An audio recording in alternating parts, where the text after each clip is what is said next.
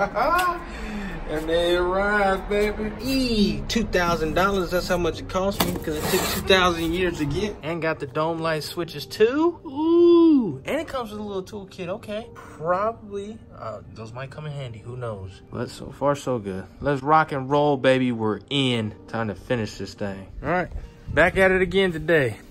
Today is the day these seatbelts finally go in. So I'm gonna be yanking everything back out of the interior of what I put in there so I can put the seatbelts on, put the quarter panels in, lock everything in, hopefully, and be good to go. So that's pretty much probably gonna be it for today. It depends on how fast we finish this. Other than that, oh, and after that, of course, finish the brakes. Hopefully put on the back one. No, I didn't clear cut those. Well, let's get started on seatbelts. We'll see where we go from there and see what we get done today. Let's go.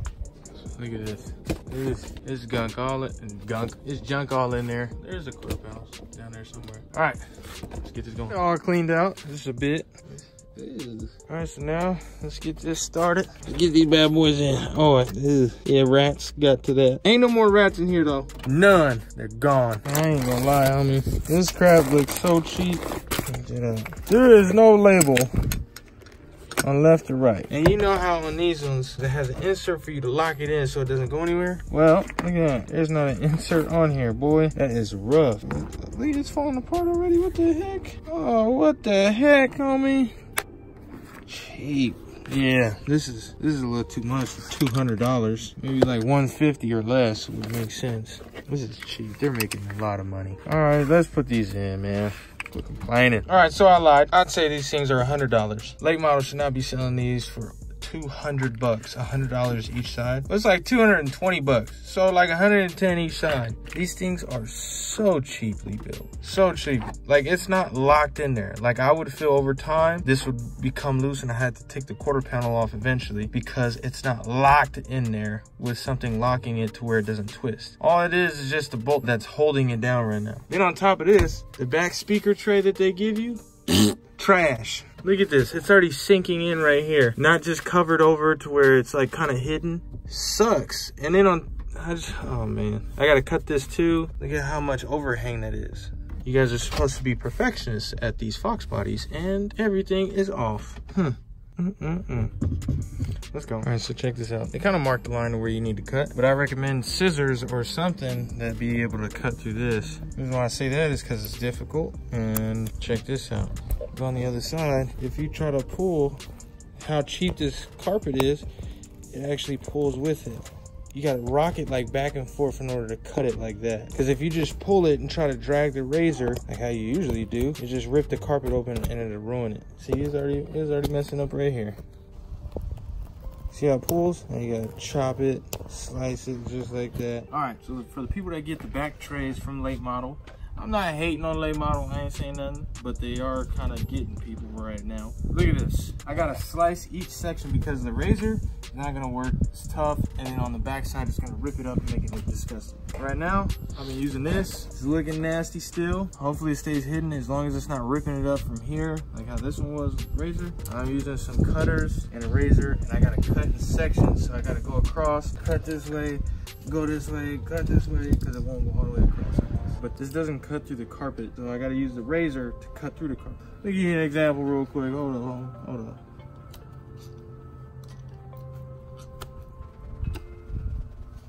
See, won't cut through the carpet. Now, use the razor, a broken razor, or whatever razor you got at home. Maybe a broken one just like this one. And that's how pretty much I've been doing it. That's it. It's just gonna take a little long process. Sucks, but it's doable. So I'll get you guys back once I'm done with this in 40 minutes. That's it. Look at this. Look at how rough this is. Could have at least pre-cut it for me. You guys marked it. Could have at least pre-cut it, god dang it. Look at this jacked up line right here, homie. That's looking rough. But not a soul is gonna see this. So only the people watching this video would know that it's there. But other than that, it's all right. We'll see if it fits. Hopefully it does. And if it don't, we're gonna just send it and it's gonna break. So let's put this in. Show you guys a little video after once it's in. Fits good, fits perfect. Time to lock it in. Headliner's not aligned really, but we can fix that. Oh yeah, I forgot to tell you guys. I got this shipped in. These are the bolts for the quarter panel. It's crazy how I got these. So on one of the pages, this guy had posted this parts car at the at the Ecology, and I had just seen it and everything like that, and I was like, dang. Okay, so what happened was there was a notchback at the junkyard. We got some parts for Trav's car, and then I told Trav, well, we'll just come back for the bolts tomorrow because it's getting late and we don't have time. No one's gonna take the bolts or the screws. So went back the next day, gone. Everything demolished. The whole half of the roof is gone, literally. And I ended up seeing it on Facebook that somebody posted a notch, and they were like, dang, what a sweet find today at the junkyard. And I was like, man, I was just over there and I tried to get the screws for the quarter panels. That's what I went there for. And he's like, you know what? I actually got those. I don't know if he went there for those too or what, but he ended up shipping it to me for free. That's a huge appreciation right there. So I want to thank Octavio from Santa Ana. I appreciate you, brother. I know I probably said it a few times on Facebook, but I appreciate you. So now time for these to actually go in and lock in place. I thought this was pretty cool. Okay, so gave me the envelope. I opened it. It was inside one more envelope, another envelope. I was inside another little envelope that had an even littler envelope. I thought that was pretty cool. It's like some Dr. Seuss type stuff going on there. I appreciate that though. Oh yeah, when you're taking your quarter panels off and your pillars, don't forget the bolts underneath, okay? This wasn't me. It's just, this is what happened previously. Don't forget those bolts, man, because it'll snap. Now it doesn't hold its super strength, you know? It's crazy. After I installed it, which it looks good, it looks dope. I found the bag that I got from my boy Phil. All the interior little pieces and stuff. Still haven't found all the stuff for the AC controls. I haven't found none of those, but this is what I needed. So now I can complete these. All right, so we got Boog holding it where it's gonna be at. Looks great, right? What is this? I could have just stayed with my stock gray ones. If I knew it was gonna recoil like this. This is horrible. These are like this is a $100 set right here.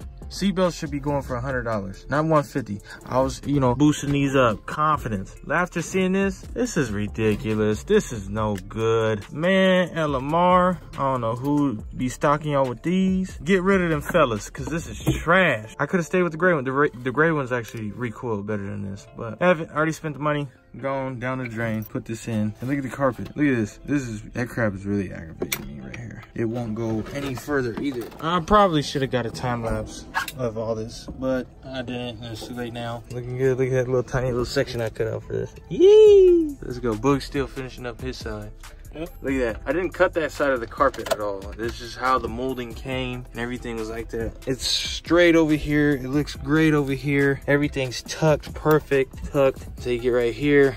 Then over there is where it kind of messes up. So carpet's junk too. I don't like it, but I guess it is what it is. We're gonna have to try to fix that because that's just too much. Got the seat finally locked in. Oh yeah, baby. Coming together.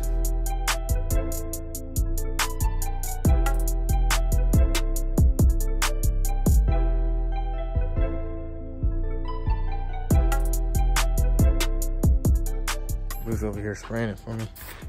Light coats, baby.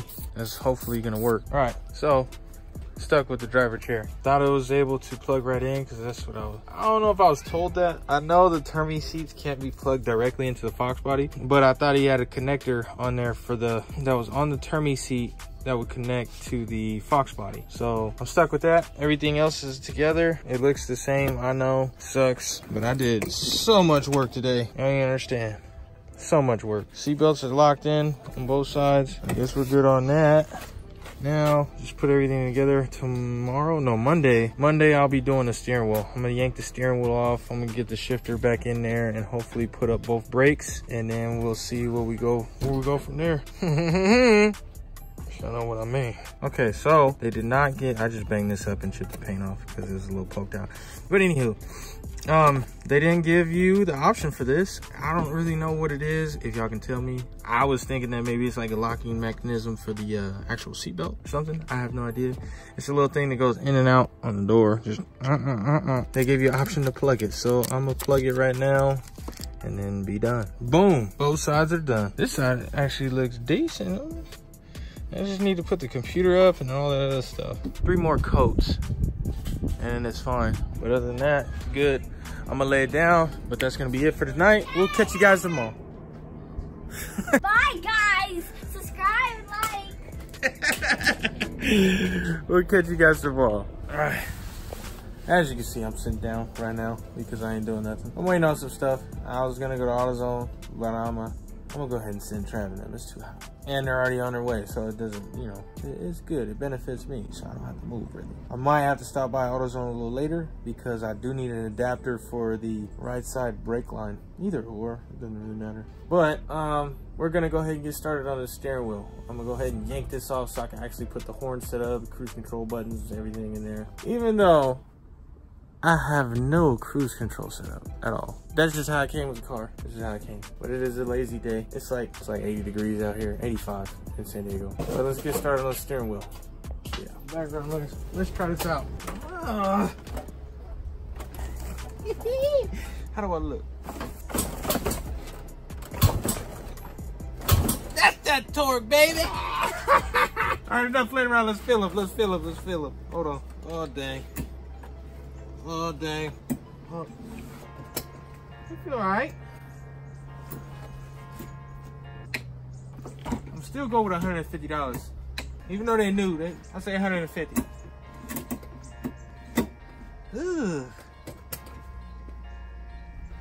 They nice. They nice. I like it. All right, let's get started on this bad boy. Let me show y'all real quick. Hold on. So the accessories you're gonna need: harmonic balancer pulley kit, same thing as a steering wheel puller, pretty much. Harmonic balancer puller kit, a 15. Let me show you guys exactly what we do or how it's done. If you guys ever, ever want to do this, or if you guys don't know how to do it, boom, watch and learn.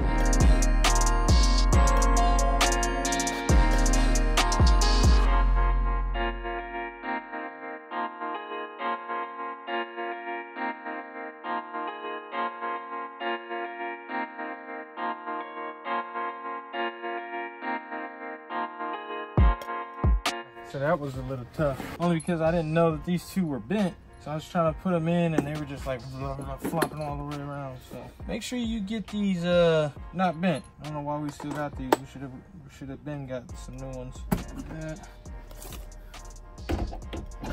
That's a real race car, I don't know. That's all I need. Just pop it off right there, baby. Oh yeah, we go to the store, JDM style, baby. All right. Now, I took it off. This steering wheel is great and in amazing shape. Not really anything on there. A little bit of cracks here and there, but it's nice and smooth and pretty firm. But it's missing everything. So I'm gonna get the other steering wheel. I'm gonna take everything off of that steering wheel so I can actually get a horn. And I'm gonna show you guys how to do the horn too. Horn's easy.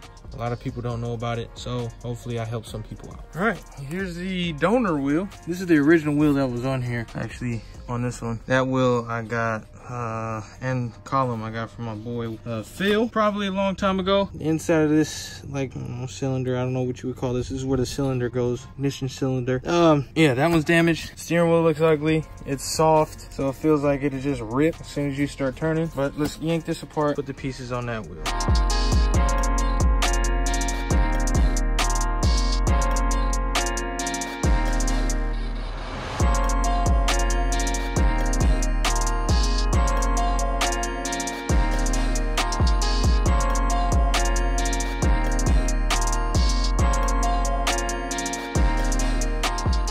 See, this is everywhere. Chunks missing and everything. Now let's yank this apart.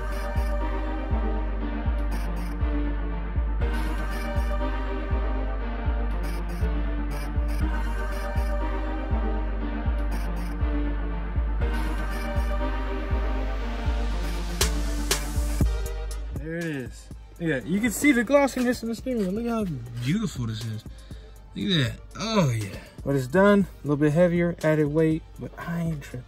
So it looks beautiful. Even though I don't have none of these, it didn't come with the car. This is like the basic model, but I'm gonna still install it, baby. But I'm done with the steering wheel. Clean all this dirt and dust off. Throw the horn pad on. Actually replace the horn pad. I might put the horn in today too, so I'll be working.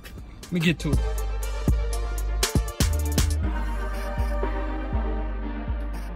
Start taking it apart. I'm gonna see if it's good or not. It might be good, it might not be, but Only way to find out is if you open it. It's not too bad, it's not too hard. So all right, so some of you may know how to do this already, where there's a lot of people that are out there, maybe especially in San Diego, their 87 through 89 horn never works. Somebody either has it unplugged, the horn's not actually there, or whatnot. A lot of people don't know about this, but horn pads goes right behind this rubber piece on this. So you basically take it apart, it's pretty easy. But this is what causes your horn to either stay on, have full contact, and that's the reason why a lot of people unplug them, because they don't really know how to fix them. When I bought this, it was like 11 bucks. This may have been like 3 years ago, 4 years ago, or 5 or 6, or longer. Anywho, get you this, replace it with this, it's pretty easy. You just peel it up off of those.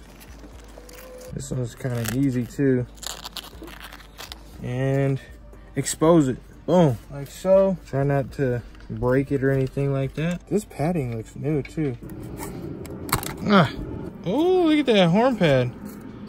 I'm not gonna waste it. I'm not gonna do anything with that because this looks actually redone. Or it may just be stock. Aftermarket one's black. I'm gonna leave it. I'm gonna leave that. I'm not gonna waste my money. I'm gonna save that just in case though. So it is just one little piece that you just gotta pop out, and it's all the outer ones. All the outside ones right here. Boom, boom, boom, and boom. Right there. Now, I ain't gonna mess with it because it is good. Thought it would have been bad, but it ain't. So we're good. The horns are just not there, I guess. So good thing we got back up. So let's put this back together, throw it in, and be good. Hopefully get the horn working right now. And voila. Look at that. Not a thing. You know what's crazy? I don't even know where I got these from. I don't even know. So we're gonna see if these work. They look like they do pretty good. Wait a minute, where's my horn harness? Oh, here it is. Boom. Now, I just need to go find a bolt to actually lock it in place so it can actually stay right here. So let's go find those. Get these a good clean. They're a little dusty on the inside. Can't have nothing dirty. Gotta have everything brand new. Yeah, right. But I do want to clean it off. I don't know why. And no one's ever gonna see this, but it's just, I don't know. I'm weird. And then clean this one. Look at this. This one's dirty. Knock this out.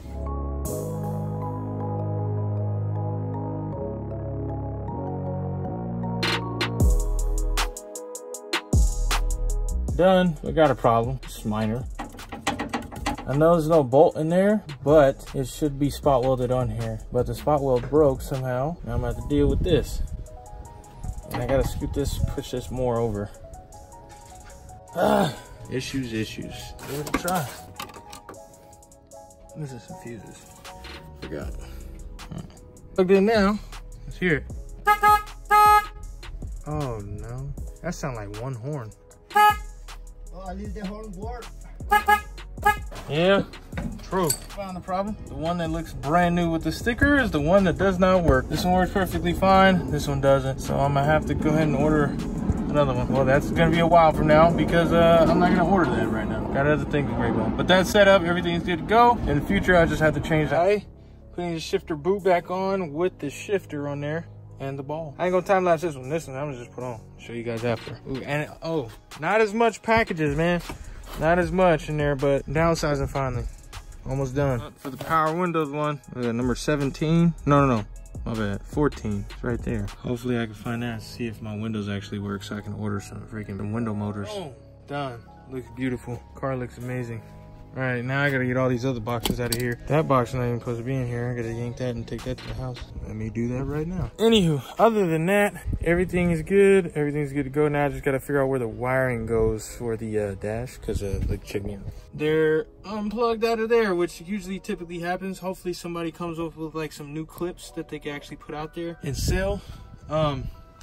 Maybe they got them. I don't know. I got the same problem going down here. There's a few of them down here too as well. And then I gotta connect the back harness that was burnt up. I gotta reconnect that one. So all in all, that should take probably about maybe 15 minutes because we got other Foxes. So I'll see where what goes, but I would rather get the new clips if I can.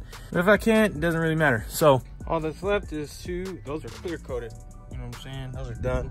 They came out pretty good. I like them. These are clear coated, caked clear coat, but it looks good. So that's pretty much what's left. Put these on. So once I get those on, bleed the brakes.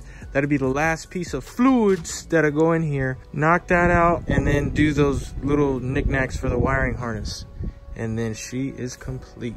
I'll be driving, oh. All right, so that should be next week, man. I know I've been putting you guys on hold and I've been putting you guys on the back burner, and it's been taking a long time. It is a process for these projects. But let's get to it, man. I'm gonna call it a day. Until next time, like how KPBS used to be. I'll catch you guys next week. I should come up with a saying, huh? Stang D love, we out.